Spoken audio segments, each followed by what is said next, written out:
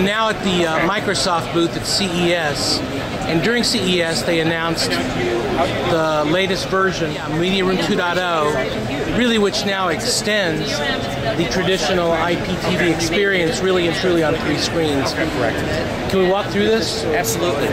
So what we're showing here is aspects of Mediaroom 2.0. So what you're seeing here is the traditional experience that you would get through an operator like AT&T. Right. Live recorded video on demand TV. Right.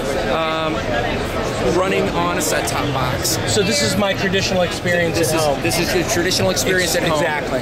What we're doing is also extending that experience to devices like the Xbox 360 and also the Windows Media Center PC. Right. The key thing that we've done in Mediaroom 2.0 is we've rewritten the video on demand experience in our presentation framework tool. Right. Okay. This is a new. Yeah. This is new middleware. Yeah. And so one of the key things that we've done with Mediaroom 2.0 and with presentation framework is leverage more component technologies like play-ready DRM. Right. So that an operator could encrypt that content once, and if they've got the licensing agreements in place, be able to stream that same content that you're seeing here on the set-top box over to the PC. Right. And also into the mobile device. Right.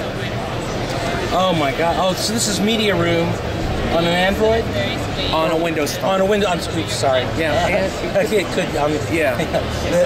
On a mobile device. That is so cool. Yeah. So this is really the fruition. This is really the fruition of taking component technologies like play-ready DRM, right, Silverlight, and smooth streaming, right, and enabling a seamless experience from the TV to the PC to the portable device. Okay, so when will you start deploying this to operators? Well, operators are getting access to this now. We're expecting to see operators launching 2.0 services later this year.